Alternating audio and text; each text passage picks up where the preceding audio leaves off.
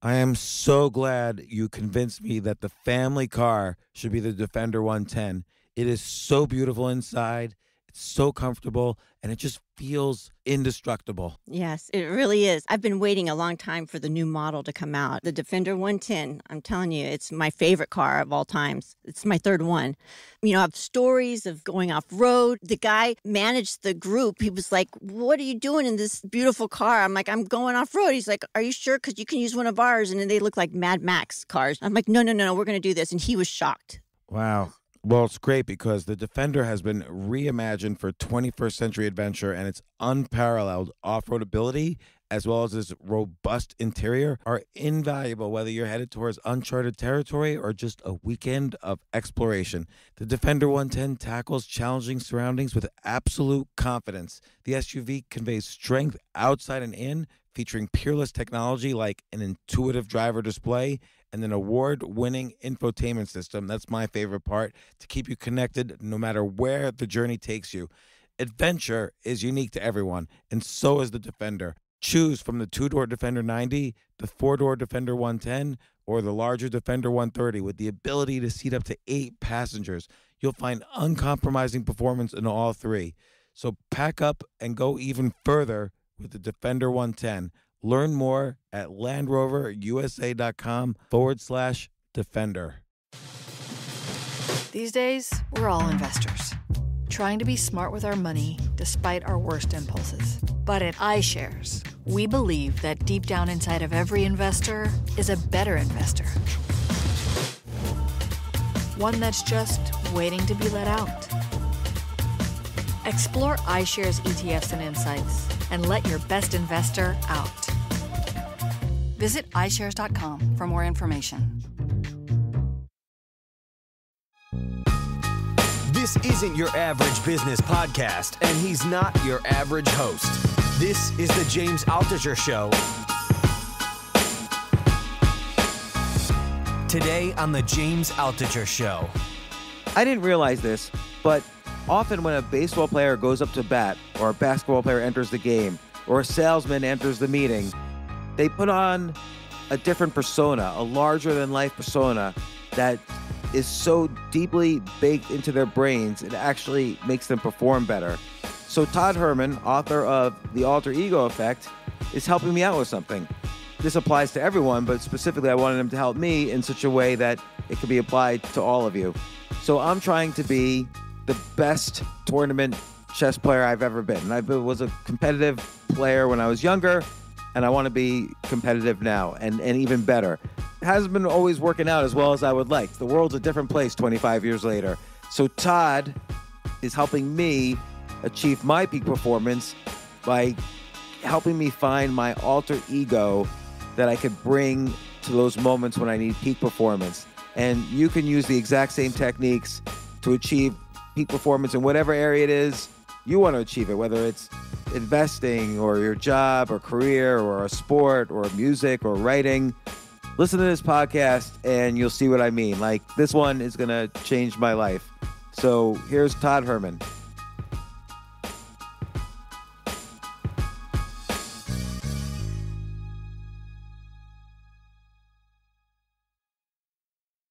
In the past almost 2 years since COVID started, over 55 million people have filed for unemployment at some point or other in the United States. And obviously with only about a little over 100 million jobs, that's significantly greater than ever before in history.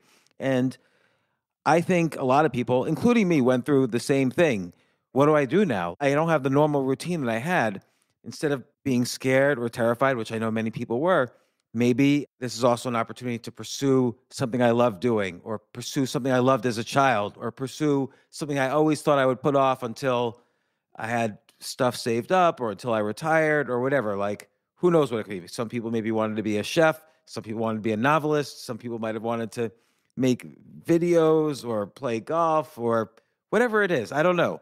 And a couple of years ago, I had on a good friend, Todd Herman, who wrote a book called The Alter Ego Effect. He's been a great keynote speaker over the years, including during the pandemic, but he also coaches a lot of like athletes and other high performance experts to be the best they could be in their fields. And I remember from the alter ego effect that sometimes, I remember specifically, this was in the first chapter, that sometimes like a baseball player, before they go up to hit, they might imagine themselves to be somebody else. But I used to do this a lot in comedy, like, and Todd's listening to this, before I would go on stage on stand-up comedy, I might imagine I was some great comedian that I admired. And I wouldn't imitate any of their jokes, of course, but it would give me this extra confidence. And I remember one time I was pitching a TV show, and I called Todd, and I said, Todd, I'm really nervous going in to pitch this TV show. What should I do? And he gave me really just great advice. And the advice is always different each time. And I wrote to him again because, like many people, I'm pursuing something that I love doing. And some of you know I've been playing in chess tournaments again for the first time in 25 years. I was a nationally ranked master in 1997 and as a kid. And now I'm playing in tournaments again. And it's really hard. Like, the world has changed in the 25 years I stopped playing. And so I was hoping Todd could tell me a little bit more what to do in that alter ego effect way he has. And Todd, thanks for joining the podcast. Yeah, well, this is going to be a fun one because for everyone that's listening, and this is going to be like a coaching session more than anything else. Yeah. Like we're gonna build James's alter ego to go out and crush the chessboard. Yeah, and it's so interesting. Like, I'm a good player in online. I play online, for instance, and I did my normal techniques when I try to get good at something. I did a plus minus equal. Like, I hired a chess coach. I have my cohort of equals that I play and move up with, and I also give lessons because if you can't explain something simply, then you don't truly understand it. Mm-hmm. I divided it up into micro skills, so I'm doing all the things I need to do to kind of what I call to beat the 10,000 hour rule. And online, I'm doing pretty well, but somehow or other in tournaments, just again, like I said, the world's different. I'm different, and I don't know. I don't quite understand it. And yeah, should I be? Sometimes I try your technique. Like sometimes I'll go into a tournament thinking I'm the best player here. I'm a grandmaster, a top grandmaster, and they're all afraid to play me. But the feeling wears off after a few minutes. Yeah, well, that's the stuff that we'll dive into. To your statement before about the baseball player that might be going up to the batter's box and he imagines himself as another player. Oftentimes, some of the best alter egos have nothing to do contextually with the sport or the thing that people are actually doing. So one of the ones I talk about in the book was a young guy who imagined himself as Paul Bunyan.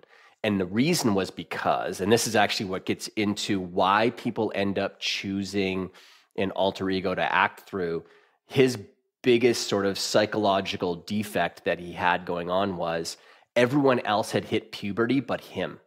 So he was shorter and smaller. And so when I hear that, I want to try to put someone inside of the beingness of something that is massively larger than life.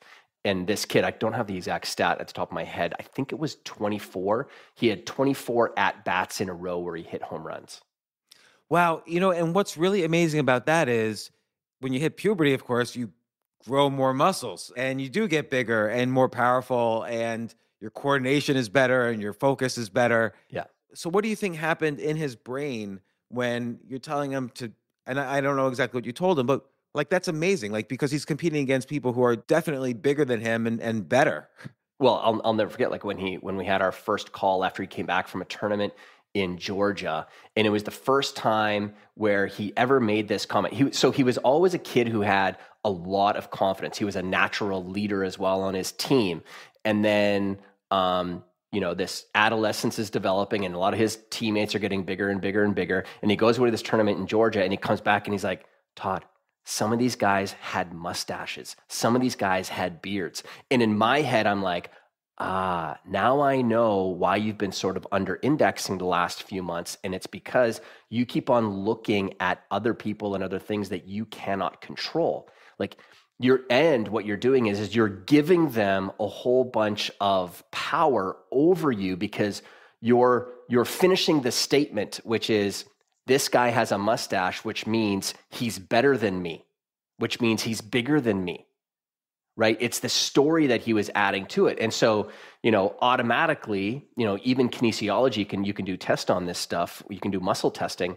His power, which hadn't left his bat, he could still hit a home run, but he wasn't able to, because there has to be an alignment between the mental, the emotional, and the physical self if you want to compete at your best levels. And so my job was always in the mental and emotional spot. Like I always played it between the 6 inches of the ears. So what I want to do is, instead of me try to convince you that, oh, those guys don't have it, they're not as big as you, or they're not as strong as you, that's really hard to convince people that the self that they have right now actually is good enough. And that gets into a world of therapy, which I am not qualified in doing. I am a peak performance guy. But what I knew from being in the alter ego world and refining this concept almost 20 years ago now, and then being the number one guy in the world on it, when I could get you to disassociate from your identity, disassociate from who you think you are, and move you into the identity of someone and something else, that's where magic would just happen. And so, to your point about, the hand-eye coordination being stronger, or the muscle, being bigger and stronger, he hadn't quite hit that yet. But Paul Bunyan had all of that stuff. That disassociative nature of this concept is what helps people sort of unleash or reveal what their capabilities or capacities actually are. So again, though, he pictured himself as Paul Bunyan. You'll have to describe to me the process by which he did that. But then what I'm amazed at is that, and I know this stuff works, but that really worked. I mean, he changed his physical abilities. Like you just said, you deal with the emotional, mental, but you made him hit 24 home runs. Well, I mean, it was so. To your statement before about how, you kind of do this, you kind of hype yourself up to be this, whether it's another grandmaster or whatever, it's not even a hyping up. It is a commitment with a strong intention to be this thing, to show up this way.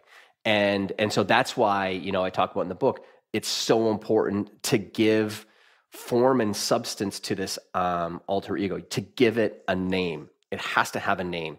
Because the moment we give something a name, language is how we create our worlds anyway.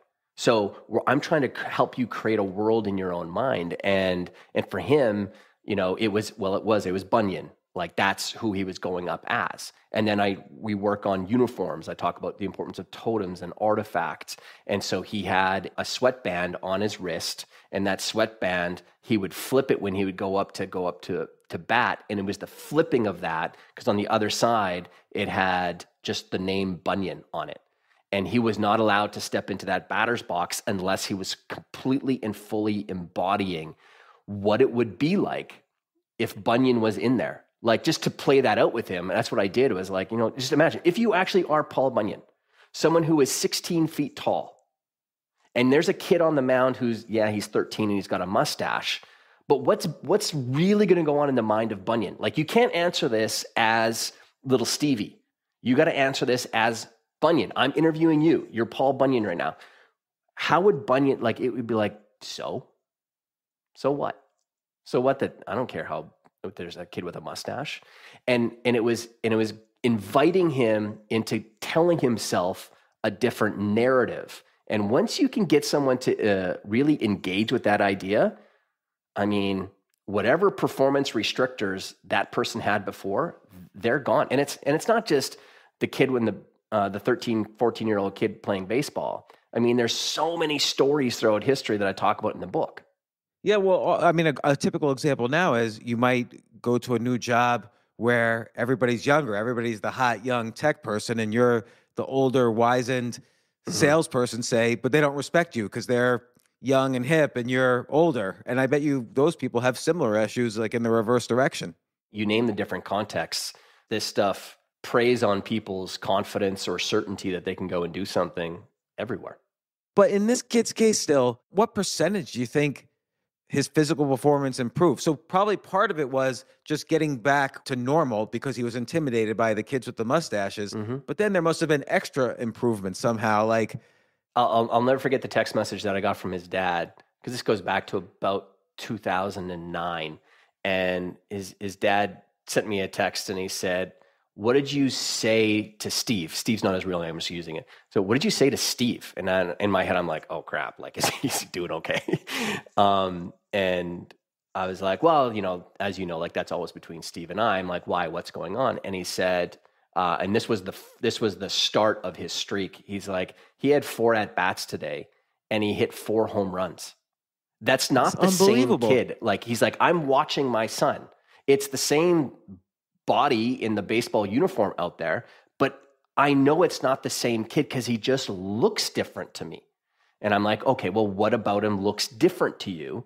And he's like, it's just, he looks more, the word he said was he looks more elastic, which when I unpacked that, it was, he's just so relaxed. And I mean, if you know anything about athletics, you know that, elasticity or flexibility is a huge part of power and strength because it's the snap of things. And so he was swinging with a different physical mechanism, which was influenced by the mental and the emotional side of himself. Wow. And it's so interesting because I'm almost having, and again, what I'm saying about me specifically probably applies to everybody listening to this to some extent or other, figuring out where your story lies in what Todd's saying and what I'm saying. Yeah. But my experience is almost like the opposite, where in 1997, there were no kids in tournaments. But now because of, kids are on computers all the time and, they're the best in the world by far at chess compared to 1997. They weren't. And kids had time during COVID to study. And after the TV show, The Queens, everybody they spent 10 hours a day. Yeah. So now it's about 50% kids. There were 0 kids in 1997 in tournaments.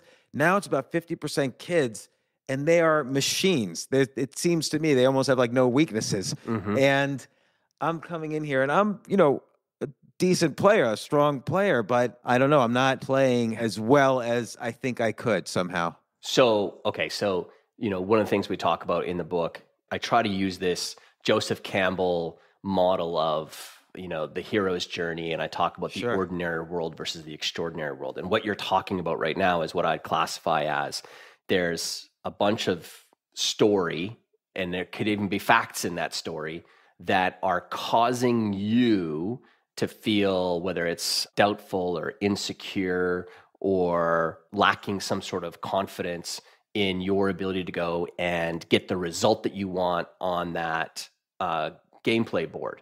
And so, it might be subconscious a little bit. I don't think to myself while I'm playing, oh, I'm feeling unconfident. No, no one does. Sometimes I'm feeling very confident, but there's something going on in my head. Yeah. But with that, if we were to only look at games and sport through the lens of skills and competencies, like these kids have unlimited hours in their day because they're not like you. They don't have businesses that they run, or they don't have podcasts that they got to show up for it and whatnot. But the reality, there is a lot more gameplay that is done between the ears that isn't just about your skill set. Because there's an intimidation factor that I would try to employ if I was you on these kids. Yeah, completely. And so I would be, and we had kind of gone back and forth a little bit about this beforehand. I would be employing some of that in the way that we'd be designing the identity of Altucher that shows up. And this is what people get wrong about all this. And this is one of the more frustrating things I think about the world that we live in. We have these new memes or tropes or ideas that people have engaged with that are just categorically false. One of them is the idea of being authentic. When people hear you and I talk about this, and then by the end of this podcast, hopefully we've built out this alter ego for you. And people go, oh, but isn't that James just acting or James being inauthentic? And it's like, no one that's listening to this podcast authentically knows who they are. It is such a bad idea that people have been throwing around in the world of self-help and personal development for the last 25 years, which has ramped up even that much more the last 8 years. There is no one you. I can't put James Altucher underneath some sort of MRI or nuclear telescope and find you-ness. Right. You've got many roles that you play in life. The great power that human beings have is the ability to create the self, to create an identity for themselves. Most people are walking around with cloaks or robes of ideas that were given to them when they were kids, when they didn't get to choose who they were. None of us got to choose who our parents were. None of us got to choose where we grew up. None of us get to choose maybe the religion that we, were brought underneath when we were growing up. And yet we're still carrying around the beliefs and the ideas and the values of those people that influenced us, or those, community groups that we were around when we were young kids. That's not you. You say, well, that's why I've always been. Yeah. Well, how's that working for you? Like, I'm not, like, I say this all the time. I'm like, listen, on most people's podcasts, because I've done hundreds of them, I'm going to be pretty polarizing, not because I'm here to be a jerk to people, but I'm here to challenge the concept of who and what you think you are. And the words that some of us use to describe ourselves are just really clumsy. There is no you. There is no self. There are many versions of you that show up in the context of many roles that you have. And so what I want to do is take a look at, if this role is so important to James, let's build that out in the lens or in the vision of how you most want to show up. Yeah, it makes a lot of sense what you're saying, because you're right. I build this whole narrative of who I am, and all of it's kind of negative. Like, oh, I haven't played in a tournament in 25 years, or I'm much older than everybody, not everybody else, but I'm much older than this new cohort that's playing, these kids. And they've had certain advantages that mathematically they don't have these advantages. I study hard as well, but somehow this story gets built. And maybe my skills are, and when I play online, a game goes like 10 minutes maybe, or faster. But when I play in a tournament, I play 2 games a day. They're 5 hours a game in many cases, and because I'm actually a little slow. So I'm usually like the last one, or me and whoever I'm playing, like the last one's playing in the hall. And so I'm playing 10 hours a day in some of these. So I build up this story that maybe I'm fatigued, even though I don't really feel fatigued during it. I build this story that I'm rusty, and the whole thing. None of it's positive. Yeah. Well, and I mean, so I've got guys in Major League Baseball where we've purposely designed their pitching style to frustrate the batters at the plate, because they are naturally a little bit longer with their pre-pitch routine. All I do is say, okay, that's a natural thing that you want to lean yourself towards. Let's add a couple of seconds.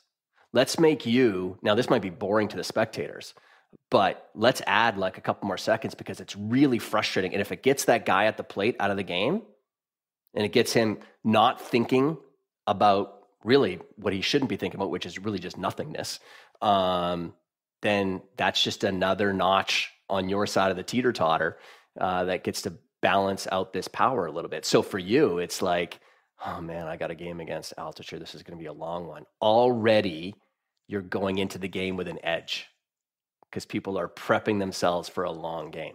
I would lean into that more. Yeah. So all right. So let's figure this out. Like, tell me what are some of the tools at my disposal here? Yeah. So, I mean, so I'm going to talk to the listener now. So when you and I were going back and forth at a time, you unpacked already that when it comes to like online gameplay, no issues, because the games are faster, and so forth. And what I said was, but there's also an element of anonymity that's going on there, right? You're behind a computer screen. No one's seeing you, right? So no one even sees that the guy who's there is a few years older than the younger guys that you might be playing with. And you don't even know that person's young yet either, unless maybe they say it in their profile name, correct? Yeah. I have no idea. So all of this other stuff that you're bringing into the equation of a live game doesn't exist in the online game. And some of that is anonymity. So, the gamer world is ripe with this, where I would turn you into, if I was going to prescribe one for you without you giving me any feedback yet, I would probably prescribe a more gamer type identity for you to show up with when you go and you play live. Hoodie over the head, right? Where you're just head down. It's like an element of mystery around you, and bringing a little bit more of a persona to the guy who I'm going to be playing with. He's mysterious, and he can play for a long time. Do you think it's works against me that on occasion, or certainly what happens is before a game is that you get notified about a half hour earlier of who you're going to play, and then you Google the person, in most cases, you Google them to see if any of their games are available to be seen, which they usually are. But with me, of course, when they Google me, they see a lot more.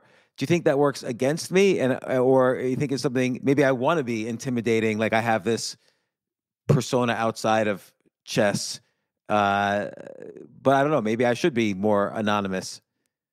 Well, no, I'm not. I'm not saying that. So, if there's a bunch of information out there about you, what's great about that is the more information creates doubt.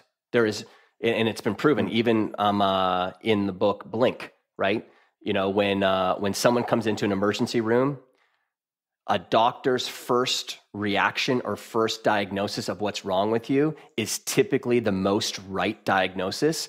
And when they get more and more x-rays or more information about your ailment, it actually takes them further away from the proper diagnosis.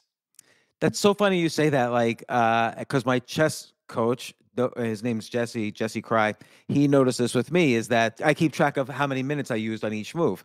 And when I've spent the most time, that's when I make the worst move. Mm-hmm.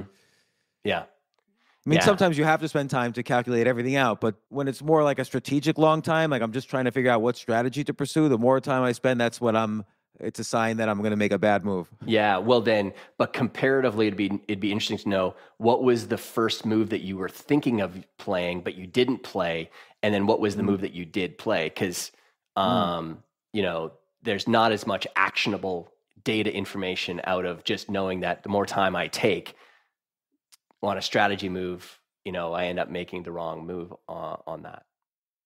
So, okay, so part of the persona or identity I build into this and just like with the kid you mentioned with Bunyan, he had a wristband that had the word Bunyan on it, and maybe he had other things. So part of it is changing what I see when I look in the mirror, essentially.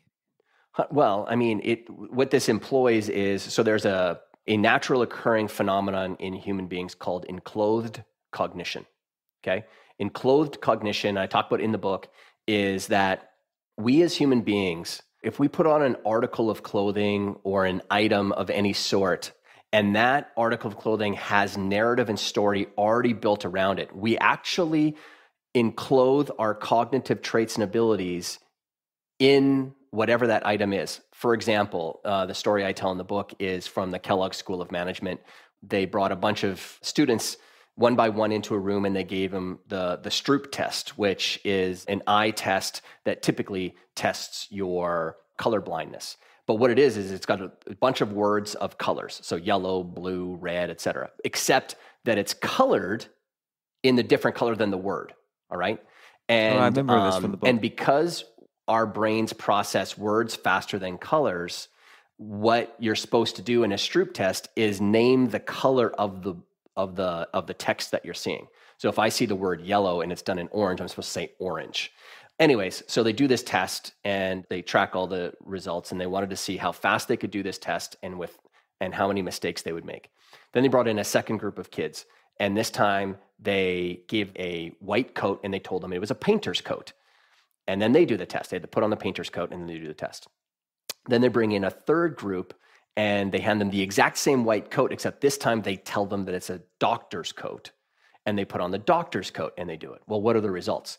Well, the results were that the kids who were wearing the doctor's coat did it in less than half the time and made less than half the mistakes. Why is that? Enclothed cognition tells the story of why. And it's because we all think of doctors as being careful, methodical, detailed. It's sort of an overarching good narrative that most people have about doctors, right? Or that they're successful as well. You know, some people might have a negative reaction and might disagree, but for the whole, you know, that's pretty standard. Well, the Stroop test, the skills you need to be successful at it is to be careful, methodical, and detailed. So they enclose themselves in the cognitive traits and abilities of a doctor when they put it on. That explains why the same white coat, when you were given it and you were told that it was a painter's coat, didn't impact the results, because they got the same results. The painter's coat kids got the same results as the kids that were just in their plain clothes. Why? Because a painter's coat is creativity, imagination, playfulness, expressiveness. They did another test after that one, and this time it was actually a creative test. Well, what happened to the people in the doctor's coat? Same results as the plain clothes, and the painter's coat people excelled at it. So that's why I talk about in the book the power of a uniform or the power of a totem or an artifact for you to use, not because I want you to dress up necessarily, just because I'm trying to flick the natural occurring phenomenon that live inside of the brain as we can. I'm a peak performance guy. You know, some of this stuff is art, right? Like some of the stuff that we're talking about is a little bit art. Yeah, no, it's exciting to think about the possibilities. Yeah, but there's also science as to why. That's why I talk about in the book. I mean, I had to find out the science of why is this one strategy that I've got inside of my peak performance company. And again, like I worked with Real Madrid and helped them build out the performance program, the Danish Olympic team, the South African Springboks, the New York Rangers, you know, PGA professionals all over the world, and then also entrepreneurs and CEOs and leaders. And I'm like, why is this working so much better than some of the other stuff? And it was once I dove into the more scientific side of this, I was like, oh, that makes so much sense as to why this concept works. And it's interesting that the doctor's code combined with the narrative of a painter, which is, of course, not only associated with playfulness, but with color, that narrative was important in the percentage gain of improvement.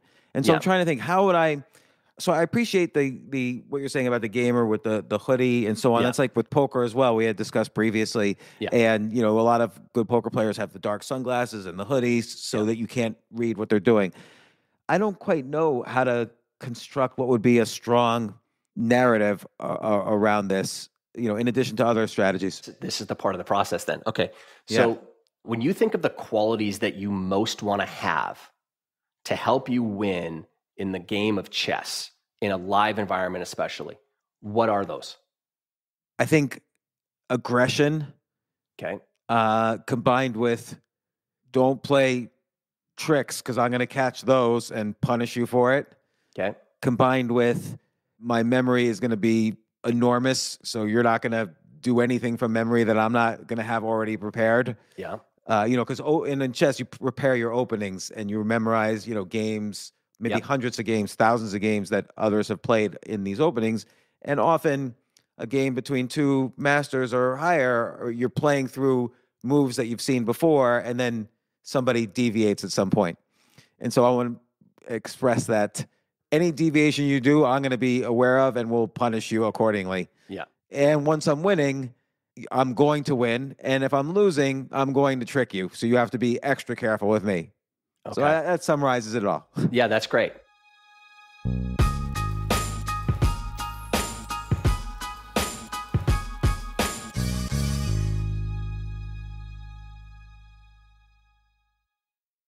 Oh my gosh, I love these clothes. Mizzen and Main. That's Mizzen and Main. It really is the most comfortable work clothes. Travel clothes. I had to travel this whole week. I'm traveling for a week and a half, and I just took Mizzen and Main clothes with me. Close out 2023 in style with comfortable, breathable, packable, and machine washable pieces from Mizzen and Main. As you wrap up your year-end goals, enjoy a Mizzen and Main dress shirt that you can wear confidently. I like that they've very, very just nice, solid colors. I don't really like to get all fancy in patterns and everything, although they do have some pattern shirts, but very comfortable clothes, stretchable pants. It's just super comfortable, but they look professional, and you can wear them casually or professionally. I like some of their flannel shirts or untuck shirts. I love untuck. I never tuck in. So again, whether you're shopping for a special someone or giving yourself the gift you really want, I just buy myself gifts. Mizzen and Main is the perfect gift for any guy who works, travels, and cares about looking and feeling great. As you could tell by my many photos across the internet, I care about looking fantastic. I'm practically a model. And let's be honest, every guy loves to look great. So again, shop now at mizzenandmain.com and save 20% when you spend $130 or more using promo code James. That's promo code James at Mizzen and Main, Mizzen and Main.com.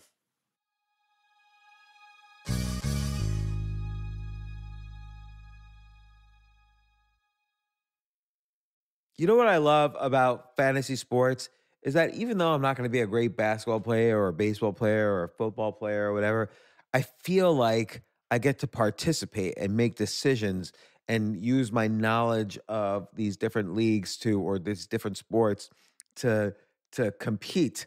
So it's like I can pick my team or I can pick my favorite players and I could use my knowledge to make predictions and maybe even make money. So with the basketball season here, you can now pick combo projections across football and basketball from the Specials League on Prize Picks. This is a league created specifically for combo projections that include two or more players from different sports or leagues.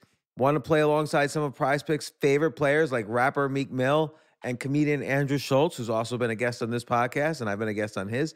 You can now find community plays under the promos tab of the app to view entries for some of the biggest names in the Prize Picks community each week. Look, Prize Picks even offers a reboot policy so that your entries stay in play even if one of your players gets injured. For football and basketball games, if you have a player who exits the game in the first half and does not return in the second, that player is rebooted. Prize Picks is the only daily fantasy sports platform with an injury insurance policy. What? So I love playing it. I love anywhere where I can use analytical ability with my interests to demonstrate some skill and maybe make some money. And I like the game-like aspect. I do wish they had chess as a category on prizepicks.com, but I'll settle for what they've got. Maybe I should make my own fantasy chess league. But in any case, I love Prize Picks. Go to prizepicks.com/James. Use code James for a first deposit match up to $100. That's the easiest $100 you're ever going to make. So that's prizepicks.com/James and use code James. Daily fantasy sports made easy.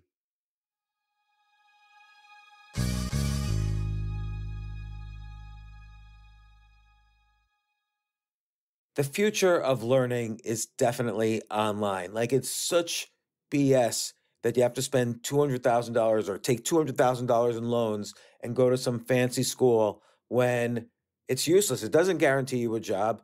Most employers, including me, do not care about degrees or grades or anything like that. We want to care that you love what you're doing, that you know what you're doing, in some cases that you have experience or that you're willing to learn. But people in general love learning and are curious. Like, the key to success is curiosity.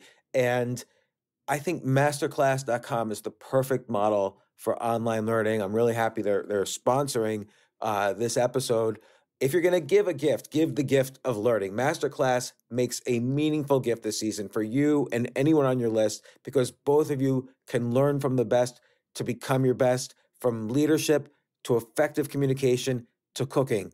Let me tell you some of the classes I've taken. I've taken comedy from Steve Martin. I mean, can you believe I can take a class from Steve Martin on comedy, or Judd Apatow, my favorite comedy director? I could take an actual class from him on writing. Wolfgang Puck on cooking.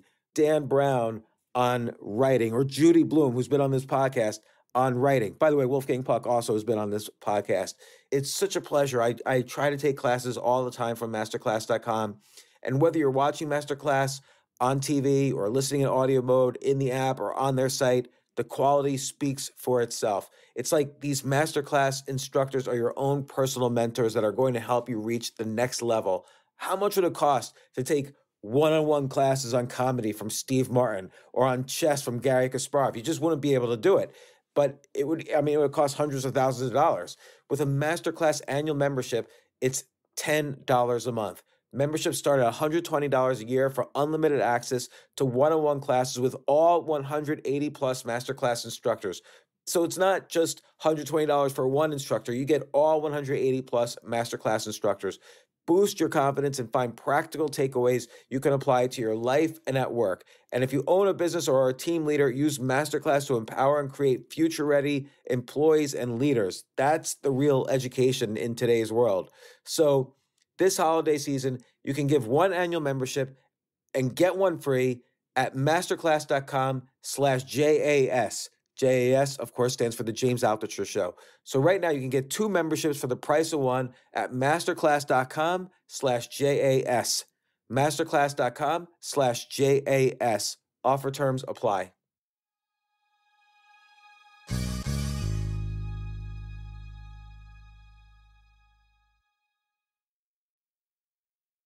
Is there any character, person, thing, fictional, literary, that you're inspired by that sort of shows up that way? I mean, in this particular case, I could really only think of chess players because there is no like for instance, the Paul Bunyan thing worked well for that kid because Paul Bunyan probably could just walk up to the bat and hit a home run every time. Mhm. But like Einstein wouldn't be able to sit down at a chessboard and beat, a strong player unless he had been playing for years. IQ really doesn't really have much to do with it. It's just this raw aggression combined with like you want to kill the other person, but with such care that he never has an opportunity to kill you. Yeah. Yeah. That's really it. So I guess if I'm trying to bring it outside, in the chess world, I could think of people, but if I try to bring it outside the domain of chess, it's almost like a Bruce Lee or martial art kind of like. On the one hand, you expect Bruce Lee to punch incredibly hard and know the right points to punch. On the other hand, also, Bruce Lee's not going to be, if you try to hit Bruce Lee, you're never going to land a punch. So I guess there's a comparison there. Yeah. And so I'm going to go a little bit meta. So to the listener, what I'm actually doing, like when I'm talking to someone like James and we're looking at the performance identity that we're choosing to take out into whatever the domain is, I'm looking for a source code of inspiration. That's really what I'm looking for. So you say aggression, you say like there's certain words that you were using there, like aggression, I want to punish you. And then if I am losing, then I'm going to trick you. I go into my own recesses of my own, story history. I think of, okay, so that sounds a little bit like Darth Vader. I've got the helmet of Darth Vader.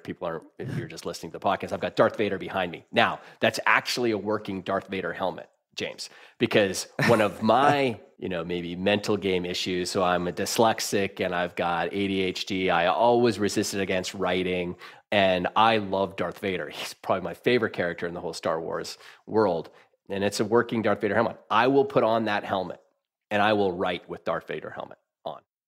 And that resonates with me somewhat. Like, first off, with writing, so I write every single day, and I always read before I write. So I read great writers, so I feel like their essence in me when I sit down to write. And again, I don't mimic them, but I feel like them. And I'm using kind of ideas, but I stick to the domain. I have a hard time going outside the domain. Although I will tell you one quick story.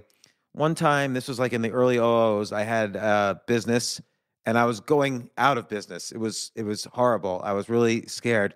And I got I love Star Wars as well. So I got all these books like The Tao of Star Wars and How to Have the Force, like all these dumb books that were self-published, but were great. And I love them. And I decided, okay, every day I'm a Jedi and I'm just going to surrender to the Force and my business will be safe. I'll do all the actions I need to do. That's not what the Force is about, but I'm going to surrender to what's going on around me. And I feel it worked. Like my business was saved, and it was a combination of luck and me taking advantage of the luck. And so that's the one time I went outside of my domain in this kind of picturing. Sure. And that's sort of the art side of life. Like there's a lot of, for as much as we're a science-based company, there's still a lot of things that are unexplained as to why things happen the way that they do. And we've got neuroscience researchers that I was the first ever peak performance company, back in 2000 to hire neuroscience researchers to, help us build out the best possible training curriculum to help people with the inner game. And there's an art to this, to your point right there. But the reason I was talking about the Darth Vader thing is because I put that on, and all of my insecurities that I might have about my writing style, if I'm truly embodying Darth Vader, the last person who's going to be worried about whether James Altucher likes my writing is Darth Vader. So if I'm going to really commit to wearing that helmet, because that's actually something I talk about in the book, is that, that phone booth moment or that activation moment. Like you've got to really embody it. Like you've got to live it. You got to live Darth Vader. And I would challenge you on the mimicking side of things, because Paul McCartney, on a recent interview with Jason Bateman and Will Arnett and Sean Hayes on the Smart List podcast, talked about, they were asking him about like, man, where do you come up with the inspiration for like, you've got the most number one hits of anybody in history. I don't know whether that's true or not, but that's what they're saying. And he said, I'll tell you, I would sit down and I would read through all of maybe Teddy Pendergrass's greatest hits. And then I would want to write a hit just like Teddy. And I would mimic him as much as I can. Now, he said what people don't get about the mimicking process is I could never be the perfect fake of Teddy because I've got so much of Paul in me. But it was that process of trying to model someone else that allowed me to creatively express myself maybe in a, more prolific way than most of the other artists out there. No, that's really true. So like, for instance, let's say I'm just going to make up something like, let's say I read Hemingway before I start writing. Yeah.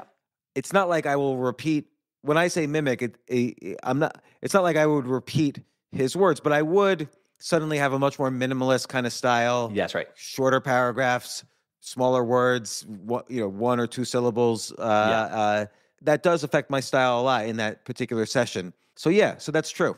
Yeah. So bringing this back to the whole aggressive punishment, and trickster thing. So I think of like Darth Vader at that. I also think about the Punisher himself, like the actual comic book character, the Punisher.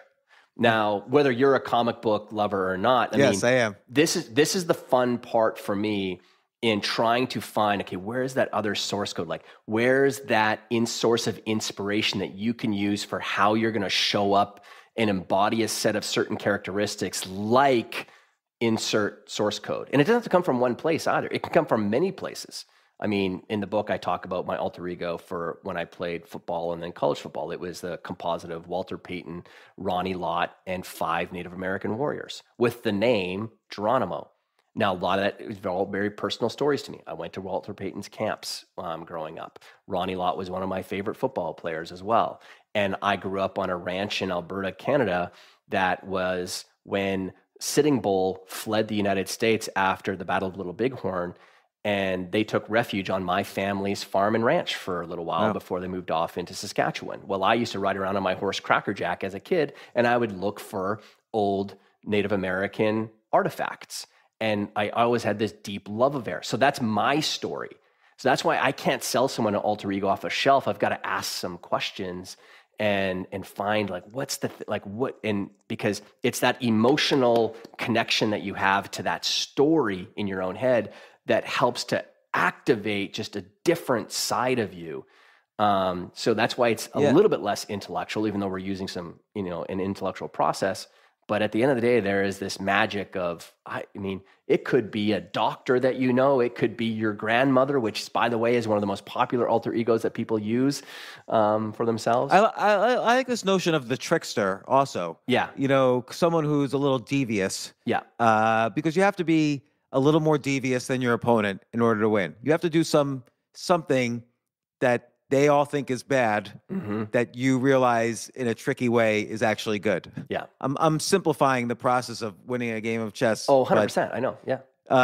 So a lot of these things resonate with me, including people inside the domain itself, like other great chess, a great chess player. So how would you combine kind of multiple, like the kid you mentioned, he was just Paul Bunyan, it sounds like.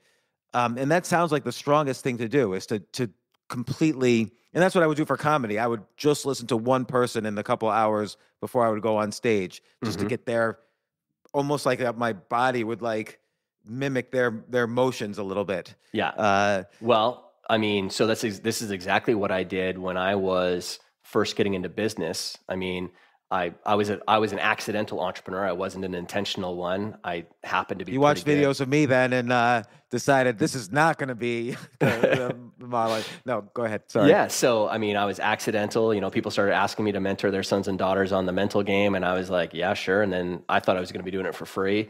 And people would say, well, how much do you want to charge? And I said $75 for 3 sessions, and that's how I started in 1997 doing this. Wow. And when you're that cheap, you're going to get a lot of clients, by the way, too. But in order for me to grow my business, the only thing I knew how to do was speak. I was a 4-H kid, which is like agricultural Boy Scouts. A part of 4-H is you have to do a speech. So it was natural for me to go out and speak.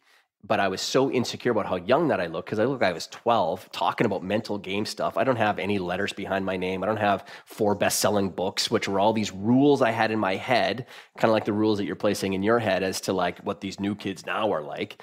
You know, I had these rules in my head that if you wanted to be thought of as an authority figure or successful, I had to have letters and I had to have books. But the reality was I was actually pretty good at helping these youngsters. And so in my head, I remembered Geronimo, and I'm like, wait a second, why don't I go and build an alter ego for in business? And I went and bought a pair of fake non-prescription glasses, right? People know the story in the book. I was doing my reverse Clark Kent or reverse Superman. You know, Superman puts on the glasses to become Clark Kent, mild-mannered. I was putting on the glasses to enclothe myself in the traits of Superman. I wanted his decisiveness. And these were all heroes of mine. So Superman and Benjamin Franklin, who was all about, beyond the whole man of action thing, a man of reinvention. And then the third one was Joseph Campbell, who was a hero of mine. And his was helping me with my articulation skills. I needed to become better at articulating myself. So that's what I'd be doing. If you're going to be looking at a few different people or a few different sources of inspiration, well, what is it about that person that you really like? And that's the attribute that you pull within. Does that make sense? Yes. And so then let's say I identify 1 to 3 people. Let's say one person in the domain, 2 people outside the domain, fictional or not. What do I do then to kind of build them into my consciousness almost? Now what we do is we take those attributes and those traits, and comic books give us the template on how to do this, where what is the artifact, the wardrobe, or the thing that you put on that can embody all of those characteristics. So for me, I would never, there was such an intentional act of putting the glasses on, because these glasses, if anyone who puts on glasses, that arm goes, past your temple and over top of your ear. And it was almost like there was an on-off switch there for me. I would put on the glasses, and these glasses had the characteristics of decisiveness, of being articulate, and confidence, all the 3 things that I needed, because I didn't have those things. But I'm also attaching them to my heroes. When I'm wearing these glasses, I better show up like Superman and Benjamin Franklin and Joseph Campbell. I'm not allowed to dishonor their memory by trying to act through them in this moment or in this environment. And that was what I found, James, was the great activator for other people. It was the idea of, when you're going to employ someone or something that you have an attachment towards, the final glue that helped everything come together beyond the artifact or the wardrobe or whatever was the idea of not dishonoring the memory of that or dishonoring the identities of them. Like, I'm going to live through this identity. That's super strong. So hypothetically, let's say, okay, like you do the Darth Vader. Let's say I'm thinking of a Jedi Knight. I would think of some way to physically think to myself, okay, I'm identifying as whatever, a Jedi Knight. And then this piece of clothing kind of reminds me that I'm switching personas now, and I might put it on right before the game or game prep or whatever. And then during the game, it's very important to kind of, almost sort of remind myself that, hey, I've got to honor the code here, the Jedi code, and or whoever it is I'm modeling. Like, this is this sort of thing this person would do, and then what else? So you're in what's really important as a nuance for you, because a lot of people can go, yeah, Todd, I can see myself doing this for like 10 seconds or 15 or 18 seconds, but my golf game is 4.5 hours. Like, that sounds like it could be exhausting for me to try to like really embody something that might not be natural quite yet. And so that's why it's important. So let's say with the baseball player, with him flipping over the sweatband, there was an intentionality of switching into something. So let's say for you, a part of your wardrobe of the trickster was a pair of funky glasses, let's just say. So like, in between even you playing, if you wanted to sort of reset yourself, you could take off your glasses for a second and then put them back on. And it's this, and again, it's like anything. If you want to get good at something, you got to practice it.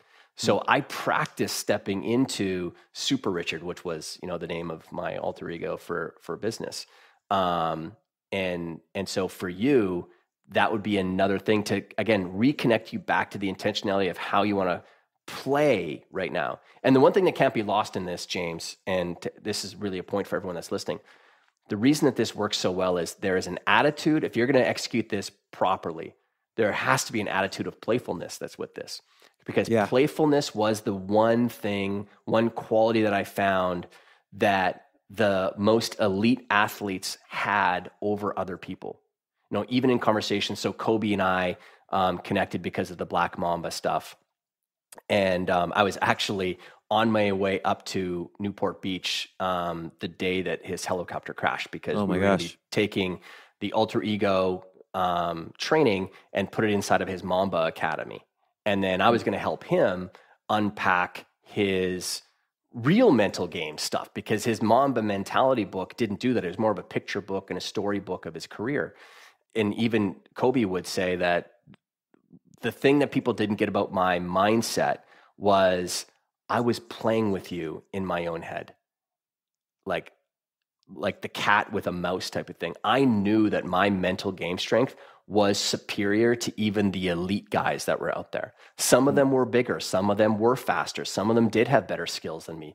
But in the grand sort of scope of the game, I knew I had them beat.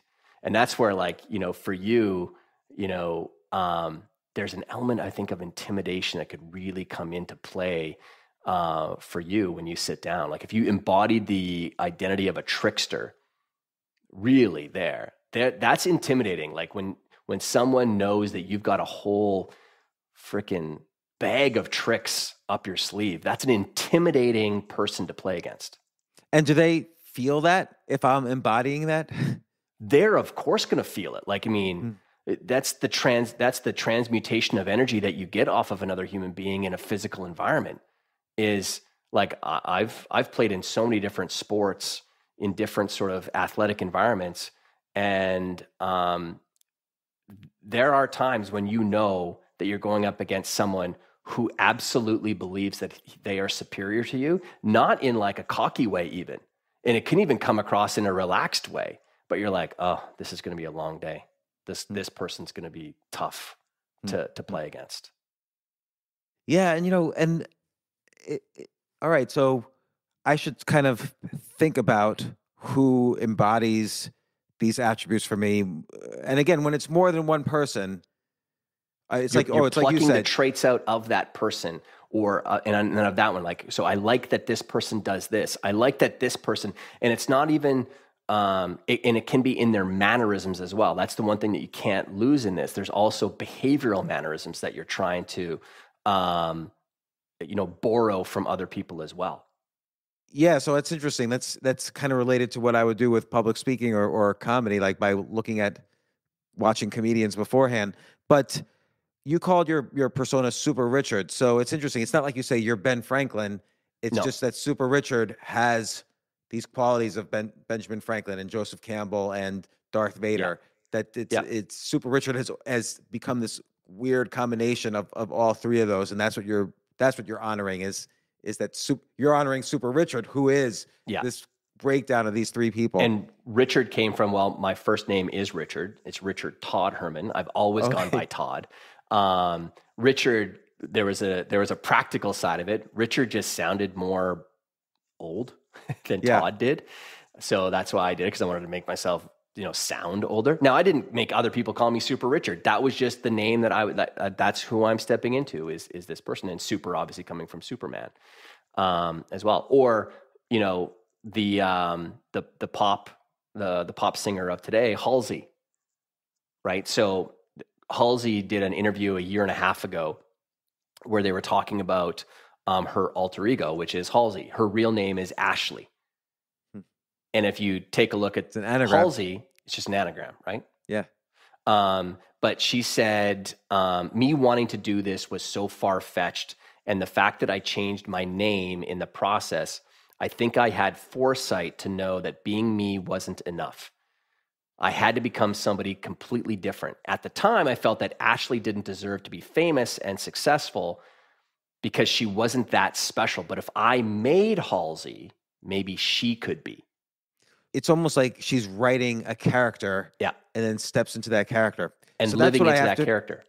That's what I have to figure out how to do. Like, I feel like when I go to these tournaments, and actually this goes full circle to what you even were talking to me about before, is like, I'm going to these tournaments as James Altucher. There's no way to avoid that. And then I know they know who I am, because sometimes they actually do know who I am, and sometimes they Google me and realize or figure out. So there's no way to avoid me in this. But a little bit I have to somehow. Well, but the joy, I mean, not the joy necessarily, but the fun in that, James, is I would go, the thing I love is they think they know James Altucher, but they don't know James Altucher. And like I said before, there is such a wealth of information out there about you. For someone to sift and sort through it all and come up with a cohesive narrative or a cohesive plan of attack on you would be very difficult. And then when you show up, because again, they think that they know who you are because they listen to your podcast maybe or whatever. And then but the persona or the identity that shows up is different. That's, again, it starts to grind up the gears in people's heads. Like, wait a second, because expectation is an enemy in performance. The moment you expect something to go a certain way and then it doesn't go that way, that's when the mental game side of someone starts to fall apart. And you can use that as an advantage when you're out there performing. So it sounds like the stronger the narrative that you build, yes, the more persistent it's going to be through, for instance, a 4-hour golf game. That's exactly right. And do you remind yourself on purpose during let's say you're giving a talk or you're coaching someone let's say you were coaching Richard Branson and you feel completely intimidated, or Kobe, you're coaching Kobe. What's happening in the middle of that coaching? Like, do you suddenly take a step back and say, like you said, you take your glasses off and put them on again, or what do you do? Yeah, you need to have a reset. You need to have a reset ritual. Like, all this isn't routine. This is ritual. You and I talked about this on the first podcast, people leaning heavily on habits. Of course, habits are fantastic little strings that turn into cables that can help support the performance or the behavior that you want. But the best of the best lean on rituals, because rituals is when narrative and storytelling meet the routine or meet the habit. And because we're storytelling and narrative-based animals, without the narrative, it's weak under pressure. So for me, what's my reset moment? How do I reset myself? When these glasses come up, I can literally just do it like that. And really quickly, I could reset myself because I've just done this for so many, decades now. But in the moment, how do you reset? That's why the ability to take off something and put it back on, like the sweatband or the ring, or it could be just I've got a guy who wears an undershirt in professional football or in the NFL, and his is just literally because he can't take off his equipment and take off the t-shirt and then put the t-shirt back on and put the equipment back on, but he can tug at it and he can pull, because he's using Captain America underneath. He can pull Captain America away and then snap it back. But there's it's like, it's not you're just doing it. What do you mean when you're doing it? And it's that moment when you connect and you realize, oh, I am not really acting through Captain America's qualities in this moment. I'm not allowed to wear this shirt. So that's why he pulls it away, but then he snaps it back because it's there for a reason. So with the Bunyan kid, he flips the wrist band. What does he mean there? Well, he's got now Bunyan staring back at him. And because he went and did exactly what I asked people to do, because he didn't really know much about who Paul Bunyan was. So I challenged him and said, go read up on Paul Bunyan and then come back and talk to me tomorrow. And he came back and he was super excited. He's like, oh man, he was like, 27 feet tall and he could knock down trees with a single swing of an axe and all this kind of stuff. So I knew in that moment that he was now emotionally engaged in who Paul Bunyan was. And so when he's flipping over that Paul Bunyan name on the back of the sweatband on his wristband, he's not flipping it over until he's committing to the fact that no, Paul Bunyan is, I am him and he is me in this moment. Like his qualities, his attributes, his skills are, I've got them. And again, that goes back to just, that's the power of human storytelling. That's why we get engaged with movies and television shows, because we're we're immersing ourselves into the emotional journey of that hero or even that villain, so to speak. Do you write stuff down? Like, do you write down, like, this is what Benjamin Franklin's attributes are that, yes, I'm going to live by. This is what Darth Vader, this is the code of the Sith. And I'm going to put it in my pocket. And why are the Sith stronger individually than Jedi? There's only 2 Sith, but there's like hundreds of Jedi, throughout history. The Sith basically are stronger. Yeah. Well, and you would just like, so even the Jedi, it's such an amorphous idea that being able to close your attention down onto one of them is so powerful. That's why when, nonprofits say, there's, 1 million starving kids in Ethiopia, the response rate's going to be poor. You know this, you're a phenomenal writer. But when you say, have you heard about Aphilua? Let me tell you about Aphilua. And Aphilua was actually a young girl that I sponsored in Ghana 30 years ago. And now I'm reading this story through the lens of just one person's experience. So, okay, just forming this into a process for myself now. Yeah. Figure out 1 to 3, whether it's role models or characters or whatever that I want to kind of live up to, aspire to be. Figure out kind of what it is those attributes are. Yep. Figure out what is the narrative. Why am I those people? What am I going to think? Like, how can I justify in some way that I am this person? Like the kid justified that when he turned the wristband around, he was facing Bunyan. It was transforming him. There was a story behind his transformation in his head. For you, when you're putting the glasses on, you're going from Todd to Super Richard. That's right. And you're that Clark Kent narrative. And then it's practicing that, but really being consistent and persistent with it in those moments where you have to be a peak performer. And 2 other things. What is the totem, the artifact, or the uniform that you have? Like, does James Altucher always show up all black with a black baseball cap on, right? Or does he wear the black hoodie kind of thing, right? Like, which is a very natural extension of the Sith or, the Vaderdom world, right? And then what's the name? Who is the one that shows up? Right? Like everyone thinks it's James Altucher. Like when I played football, I was a scrawny kid. I ended up getting a bunch of football scholarships, but I was a scrawny kid. I was 6 feet tall, but I was 156 pounds soaking wet. That's not a weight that, works very, very well in the world of, football. But in my head, I loved it because I was like, you think you're playing against Todd Herman, this 156 pound kid, number 17. You have no idea who's running with me, in me, and behind me. Because it's a whole tribe, and it ended up showing up in the way that I performed. There was one game. There's nothing that says a 156 pound kid should be able to break and crack open a football helmet. I did it twice in one game. It could have been that they were just really terrible helmets, but at the end of the day, all my teammates had the same helmets. But I know I played with a force that was way bigger than what my physical stature sort of was. So What if though the way I want to, like, for instance, let's say I wear black all the time anyway, but it really does fit the persona to wear all black. Is it possible to turn the same ritual into a super powered ritual, or do I have to wear something different? No, you don't. No, you don't. What you need to do is have the one hoodie that you never wear unless you're playing chess. Right. Right. There's so many different fiction writers that have reached out to me since the book has been out saying, oh my God, I never told anyone this, but no one is allowed to sit in my writing chair because I look as so their totem and artifact isn't a uniform, it's an actual place. It's a object that they sit in.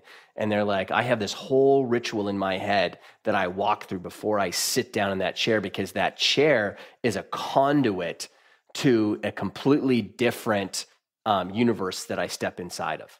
Right. And it's not just like superstition. It's like they imbue the chair with meaning. Yeah. And the way a religious person would imbue a religious icon with meaning. Yeah. It's so interesting because, it's funny. In one of the games or two of the games, I decided I was going to wear a tie, which is something I never do in my life, but it didn't really work. Yeah. I won one game, lost the other. I didn't really feel it because I'm not really it didn't really give me any satisfaction or extra edge in my mind because I was wearing a tie. If anything, I felt less of myself for wearing a tie. So the narrative and the storytelling is very important and kind of really researching that and figuring it out. But it sounds like you naturally knew Darth Vader, Ben Franklin, Superman, and I mean, I know who my sources of inspiration are. And I've never really had like a role model or sources of inspiration. I've always diversified that maybe too much. Yeah, I know. I think when you dig into this more, because you're a naturally creative person, and by the way, it's not lost on me that you wrote a book called Choose Yourself, right? Which is literally a lot of the language that I would use. Like, choose yourself, like choose the source of your inspiration, like that you want to show up with out there. So, yeah, but when you dig into this more, or what you do is your awareness starts to open up, you end up finding a lot of these other source codes more easily because you're kind of in this realm right now. And again, like I just can't reinforce, it's such a fun process. Yeah, I was about to say, it's going to be fun doing this, giving yourself permission. That's right.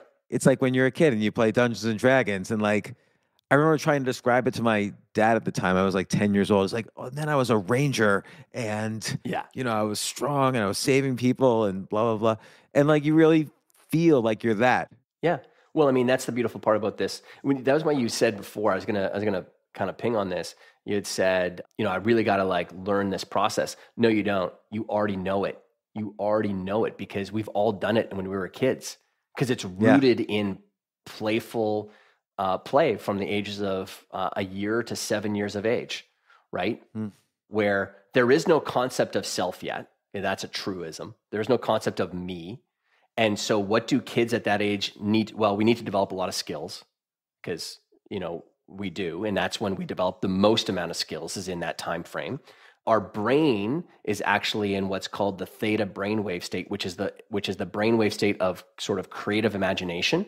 It's also the same brainwave state that you'll find in people that are caught in the zone and the flow state. Like 5-year-olds are in that state so often. That's why, you've been a dad and not been, but you are a dad. That's why like when we yell at our kids, hey, it's dinner time, we got to yell at them 9 times. It's not because they're trying to ignore us. It's because they literally have some of their senses shut down because they're just in play state. And what do we do when we're in our play state of 1 year to 7 years of age? We're a teacher, we're a banker, we play as our favorite sports hero out on the front driveway. And we do that because we know that we have some natural limitations. And I'm like, oh, what could I be if I'm Wayne Gretzky or if I'm Michael Jordan or insert the name of whoever the hero is. So that's why I just say like, you know how to do this. Now it's about allowing this to come back into your life. Yeah, and I like the idea of imbuing more than one, because it's interesting. So, Todd, this has been great. I'm going to totally use this and let you know how it's going. I appreciate the... Oh, I trust that you'll be following up. Yeah, and I know it's a free coaching session. It's why I like having a podcast, is that I can ask you to do this for free. You son of a gun. And it's the trickster. Totally. So I appreciate you doing this in front of my listeners as well. And I'm sure this everybody who wants to strive for more, I called you because I knew this is valuable. I mean, you've helped me before, and I really appreciate you coming on the podcast and and sharing all this with us. I know this is what you do. So I'm happy to. You do so much good in the world that if I can only help magnify that more, I'm happy to do it. Thank you, Todd, and thanks again.